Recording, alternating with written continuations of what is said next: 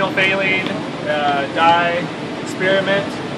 So you fill it up with NaOH, then you heat it up with the water. You heat it up with the water and the jacket water to 60 degrees. Then you add the phenolphthalein, 3 to 4 drops, while it's stirring. And then you up the temperature to 120 and wait for it to go while collecting the data. And after it's done, you empty the pink fluid down into one of these. And then you rinse it out with the distilled water.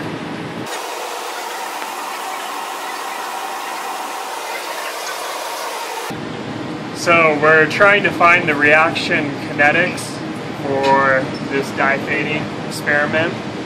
So to do that, we made a model using Python.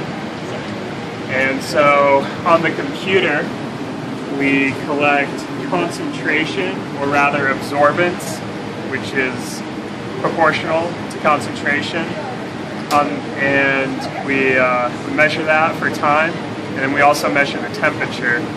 There's a couple different approaches to this. You can either have a constant temperature and then measure the concentration as you keep the temperature constant, or you can do dynamic modeling where you're varying the temperature with the concentration.